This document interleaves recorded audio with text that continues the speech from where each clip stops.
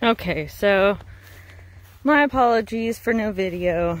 My phone had kind of been acting up and then it decided it was done.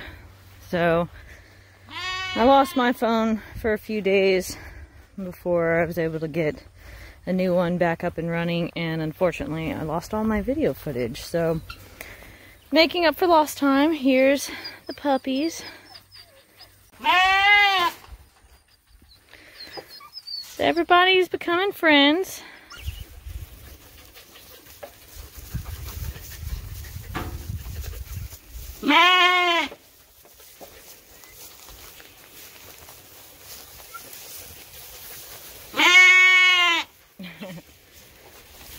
So all these puppies are in here, becoming good friends with these sheep.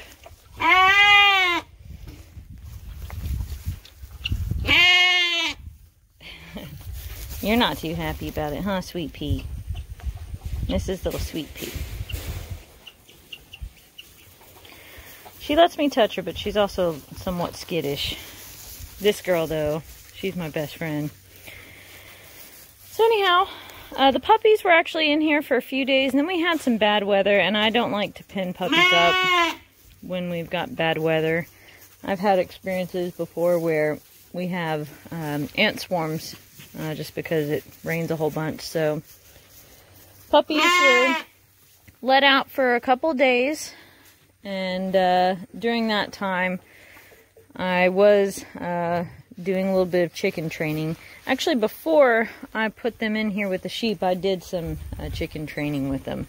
The little pin around the chicken coop, I've got some little chicks in there. I don't have mamas walking around with chicks. If I did, then those mamas would be able to protect those babies and teach the puppies a thing or two. But instead, I have to take on that role. So they've been around the chicks. They've been able to see them through the cage, but not actually get to them. So I took the time to take, you know, each puppy in there one by one, so we could just hang out and get all nice and calm and comfortable with the chicks, and they did great with it. And I had footage, of course, but that footage is gone. So anyhow, during the little break that we had with rain, where the puppies were out, of course the puppies were running around just doing whatever they please, but I also took a little more time with them and the chickens again. So they're doing great, though. I'm not paying really any attention to them at this stage.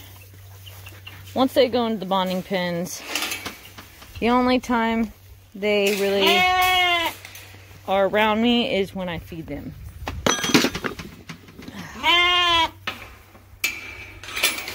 And that is precisely what I have done.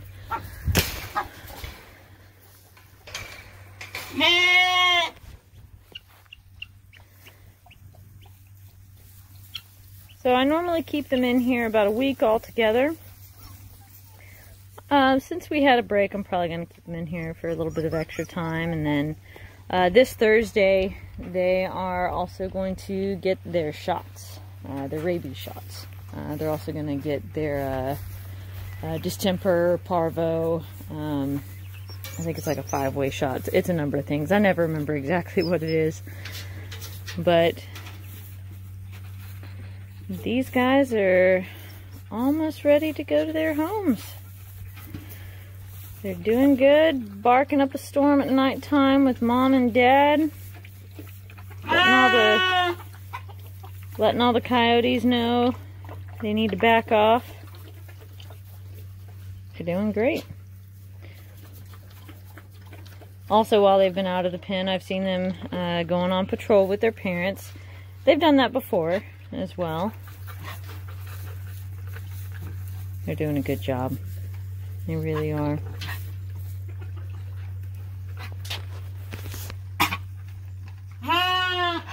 And here we have Mr. Zeke. He's over here checking on our hen. We've got a hen that decided to go lay some eggs over here. She's a half silky, half Jersey giant. There she is. She's sitting on so many eggs that they don't all fit underneath her. She's doing a good job. Mr. Zeke, he's the last of Bobby Joe's puppies. He stayed with us a little longer just because his owner is also the owner of little Miss Pink Girl. And her name, gosh, I can't remember. It starts with an M. It's cute. It's a name I've never heard, though. So, pardon me for forgetting it. I don't have it straight just yet. Mr. Zeke is shaping up really nice. Hi, Duke. Duke has been such a good daddy. He's such a good disciplinarian. You know, once the girls, Lady Bird or Bobby Joe, once they start to wean their puppies, he's the guy that takes over on parenting duties. You're the best. You're such a good boy, Duke. Okay, so I will be getting in touch with everyone.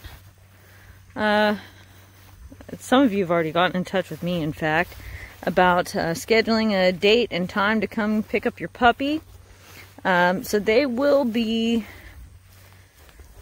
pretty much ready to go by April 28th. So,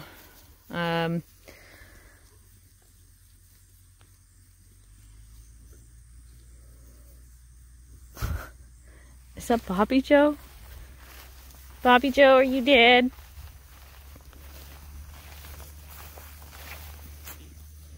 Yes, that's Bobby Joe. Your puppy's almost bigger than you.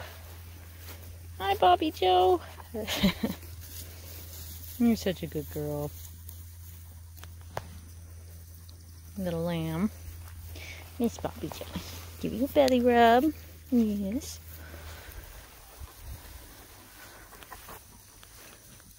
Look at him.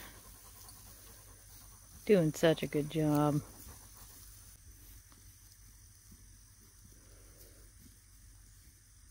He's really kicking in, doing his job so well. I love it when I get to see my puppies getting older and doing their job.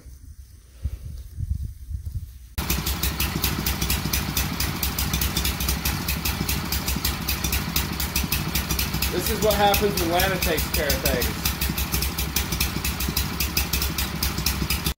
Hi everyone. Let's do a head count. 1, 2, 3, 4, 5, 6, 7, 8. Who are we missing? Let's see. Who are we missing? 1, 2, 3, 4, 5, 6, 7, 8. Where's number 9?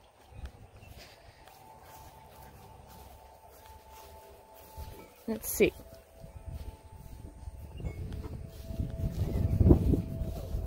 Alright, let me see which color I'm missing.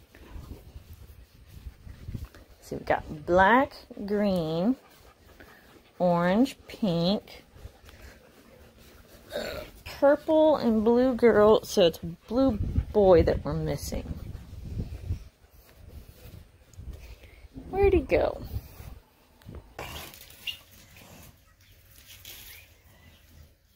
Once these puppies go to their home, Miss Maple's going on a diet. When puppies are around, Maple gains weight. She has all sorts of tricks and ways of getting into puppy food. Miss Maple's a little overweight at the moment. Hi, little Zeke.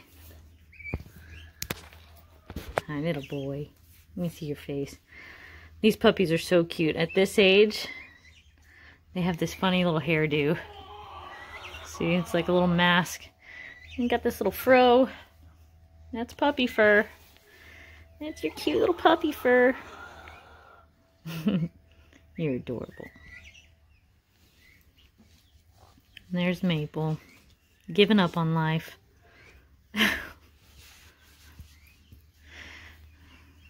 Now, this puppy fur is especially bad at catching debris. So when everybody picks up their puppy gets a bath. So they don't look like this. They get all brushed out. But you see Duke, you know, his fur doesn't really catch debris. So when his adult fur comes in, he'll be a lot cleaner. Won't be this big of a mess. See Ladybird as well. Very clean fur. Yeah. Good mama.